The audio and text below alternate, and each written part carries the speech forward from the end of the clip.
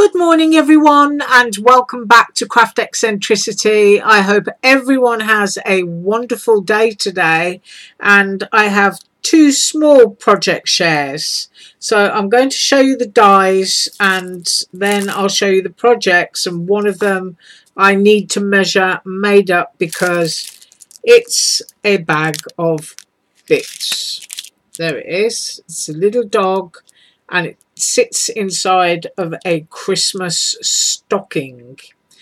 My second die that I've used is the angel die with the wings spread, and one of the things that I didn't put on the table is the frames that I used, so I'm just going to grab those.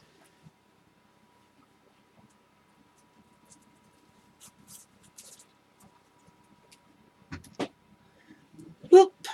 Knocking my camera around, and I used the medium and the smaller frame in that wavy stitch set. So that is what I've used today. I've also used my pickup tool because it's little bits, and I've also used my white gel pen to dot the eyes.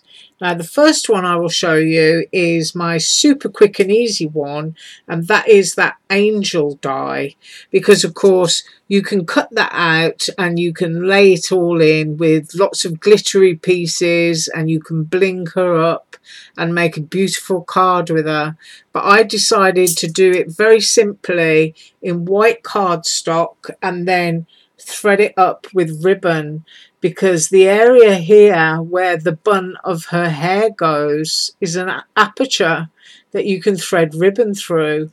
So I made a Christmas ornament, and it looks really pretty on the tree because of course all the twinkly lights and everything shine straight through it.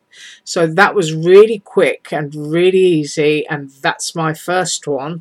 And I will measure that angel die, and she is, just grab my ruler, sticking down to the mat.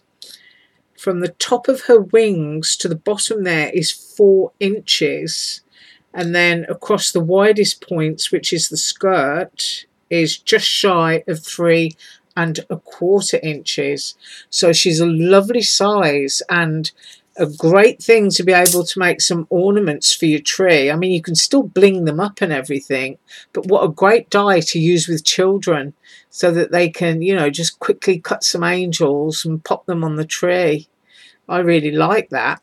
So that's my first one. And then my second one, which requires measuring of course, is the little doggy in the Christmas stocking. Let's do a close-up there.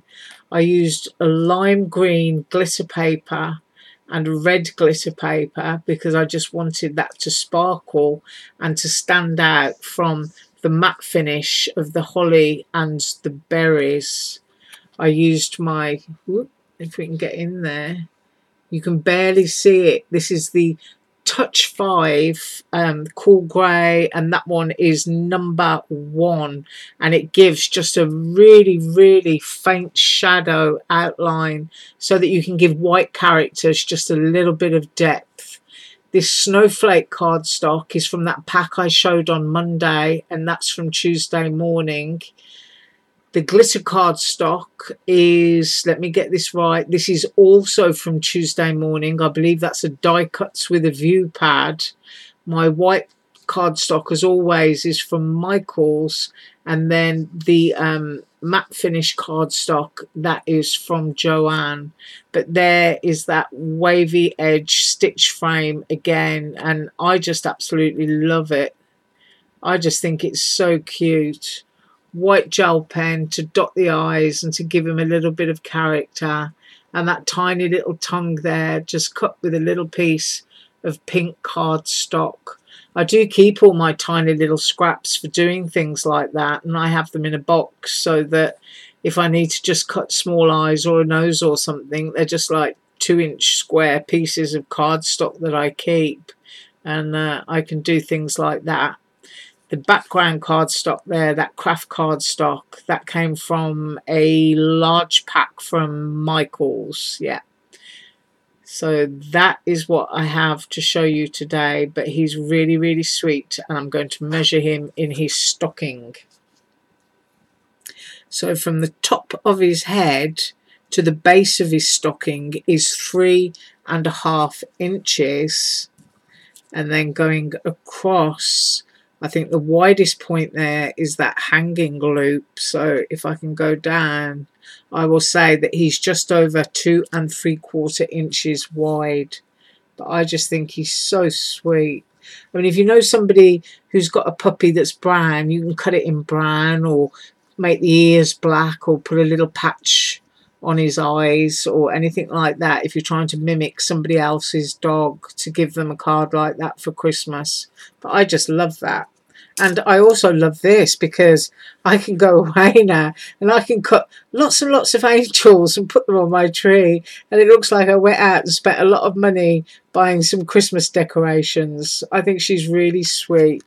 Well, you have a fabulous day, and I will be back tomorrow with projects from KLJ UYP.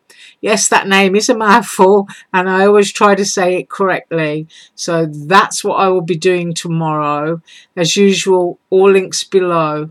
Bye.